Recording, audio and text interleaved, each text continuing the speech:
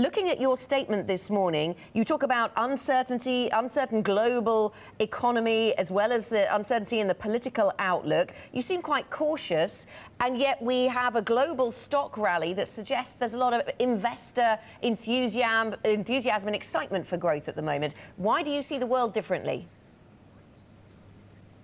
Good morning, Anna. Good morning, Manus. We delivered last year a record year in terms of revenue at 3.4 billion euros. We have a very strong first half with more than 6% organic growth. And the second half was affected by a slowdown in Asia-Pacific, mainly in Greater China.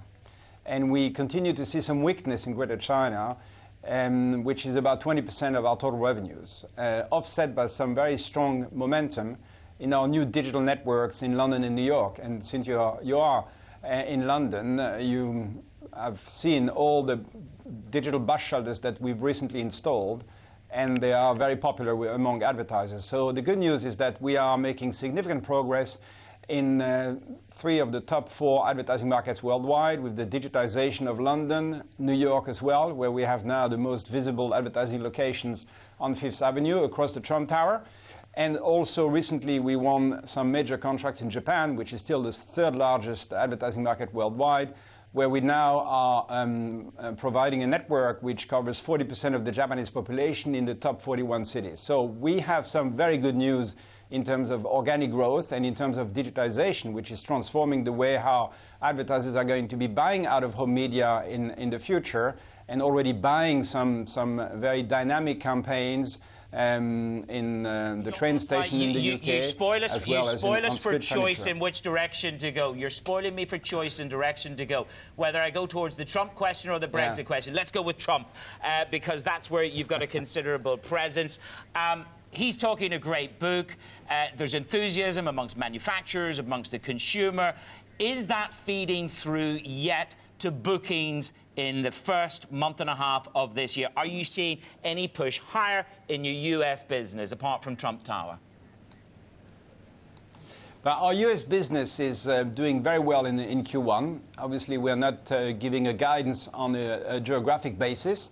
Our guidance is for the world as a whole, which was the first question of Anna. Why are you so cautious? And we are cautious because we see a slowdown in most of our emerging countries, which represent 36% of our total revenues. Now, having said that, coming back to your question, Manus, US in the first quarter is doing extremely well. The digitization of our bus shelters and newsstands in the core of Manhattan is proving very successful. And the US is going to be a top country for growth for JC Decaux in 2017. But the US is only representing a bit less than 10% of our group revenues.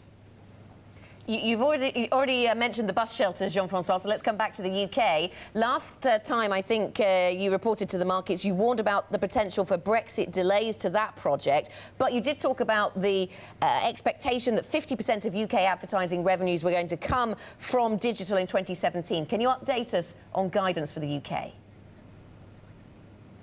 Yes, Anna, you're perfectly right that we targeted a 50% share of revenues coming from digital in 2017. We are well on track, because last year we generated 40% of our revenues from digital. So what I told you last year when we presented our 2015 results is going to be true, i.e. that we will be generating 50% of our revenues in the UK coming from digital. We operate the largest digital out-of-home media network in the world, with now 600 screens. Oxford Street is 100% digital. As you know, Oxford Street is the busiest shopping street in Europe.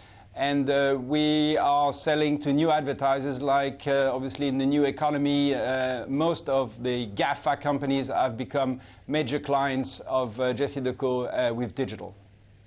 Jean-Francois, France is 19% of your revenues, I think, at the end of 2015. There's a whole variety of ways to look at French risk at the moment. Give me your... Everybody's got to have a worst-case scenario, a little bit of disaster recovery planning. If Le Pen was to succeed and become the leader of France, what would be the immediate decision process that you might go through as a CEO? Would you consider moving your headquarters? What would go through your mind in terms of that risk? Have you thought about it? No, we are a French-based company. Paris is our showcase for the rest of the world. This is where we launched the most successful bike-sharing system with last year 40 million trips compared to 9 million in the UK, in London. Most of our new products, such as the automatic public toilets, the bus shelters with USB connections where you can recharge your iPhones at the bus stop while waiting for the buses, everything was kind of invented in France. So we will continue to obviously be a French-based company. There is no doubt about that. You should know, Manus, that out of home in France is 13% of media spent and was 12% 5 years ago. So we've gained market share. We have a strong position in France. We employ more than 4,000 people. We are committed to our country. Having said that, I've been living, obviously, many, many years abroad. I'm still living in London. And we are now operating in 75 countries. France is only 18% of our total revenue, so it's no longer the biggest region. And the biggest region remains now Asia-Pacific. And for that reason, I don't see any reason why we should move out of our French home country.